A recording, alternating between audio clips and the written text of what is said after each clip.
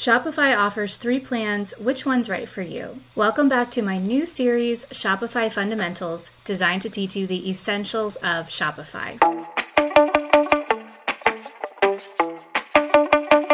I'm Shelly of Launch Party, and I work with new and experienced product-based businesses to help them sell more products online. I'm also the creator of Shop School, an online program designed to teach you how to go from zero to launch with your own Shopify store. Shopify is an online platform where you can build your entire website and sell your products on your online store and across various sales channels like Google, TikTok, Facebook, and more.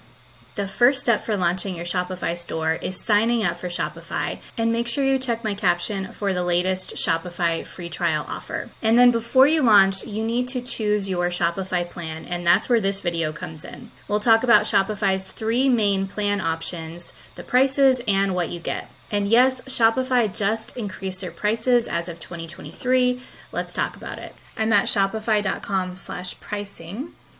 And here's where we can see the 3 options for Shopify. By default, we are seeing Shopify's yearly pricing, which is actually their pre-2023 price increase prices. So you can still get those prices if you pay for Shopify yearly. Now, if we change it to monthly, then we can see that the increase applies. So the basic Shopify plan is $39 a month if you pay monthly, and it's $29 a month if you pay yearly. The Shopify plan is $105 a month if you pay monthly, and it's $79 a month if you pay yearly. The advanced Shopify plan is $399 a month if you pay monthly, and $299 a month if you pay yearly. So let's get into the details of these plans so that you know how to choose which is right for you. So first off, we see the credit card rates. So Shopify does not have a transaction fee across any of their plans, but they do have credit card processing fees. The credit card rates start at 2.9% plus 30 cents, and they go down to 2.4% plus 30 cents for the advanced Shopify plan. Unless you're doing a really high volume of sales, that's not going to be worth upgrading to a higher Shopify plan. For instance, let's say you sell $1,000 a month through Shopify. If you're on the basic plan, you'll pay approximately $29 a month in credit card processing fees compared to the advanced plan where you'll pay approximately $24 a month. And I'm not factoring in that 30 cents here, but just to give a rough comparison, $29 a month in credit card processing fees versus $24 a month doesn't make up for the almost $270 a month increase for your Shopify plan, but it could depending on your sales volume. Now going to the what's included section for your Shopify plan, if we see what's included on basic, it includes basic reports versus Shopify, which includes professional reports, and then custom report builder with advanced. Now, I'm often asked if this basic reporting is enough, and it definitely is for most people. You'll see conversion rate, average order value, sales insights, referral sources, and more.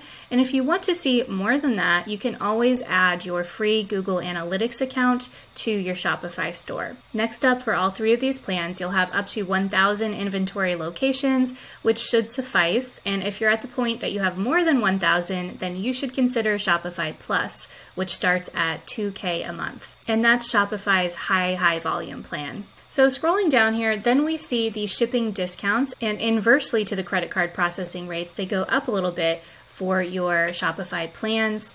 You're still getting a great discount with the basic plan at 77%.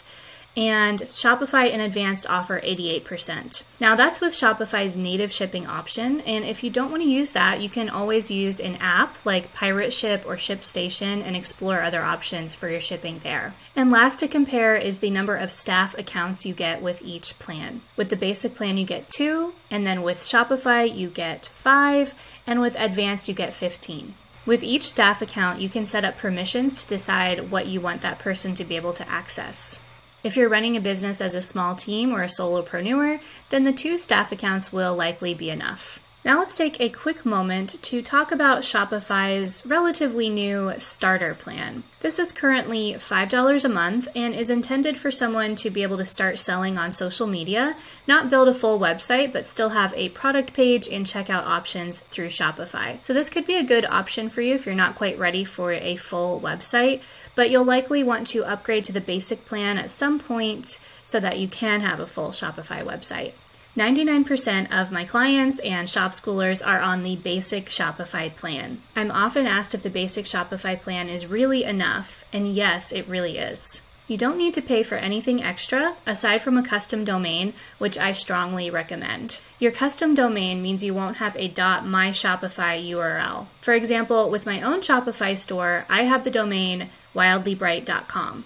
The general cost for a domain is about $15 a year, but it can vary depending on the domain itself. And you can check availability and buy your domain not just through Shopify, but anywhere that sells domains like Google or Namecheap or anywhere else. And the next question I'm often asked is if you need to or have to have apps with your basic Shopify plan. And no, you don't. You can have a great store with 0 paid apps. You don't technically need any apps to run your Shopify store.